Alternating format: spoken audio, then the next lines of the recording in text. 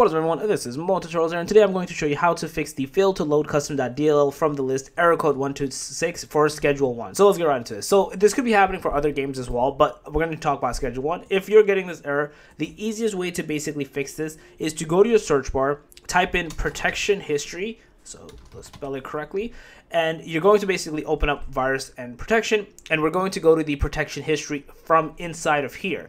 In here, you're going to want to find, because most likely your virus protector, most likely Microsoft Defender or other ones are blocking that specific file. So you want to basically find the specific error when it happened, and then go to actions and essentially like allow it. Your option would be most likely to like allow whatever basically it stopped, right? That's the steps that you need to make sure this error does not happen again.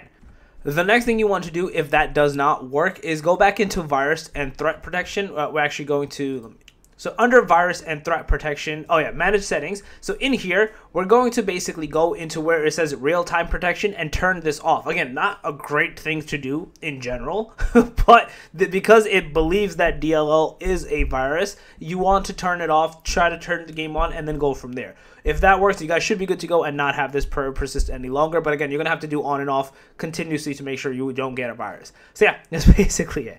If you guys are over the video, please thumbs up. Got a channel, make sure to subscribe, click that notification bell, and that Mototutorials out. Peace.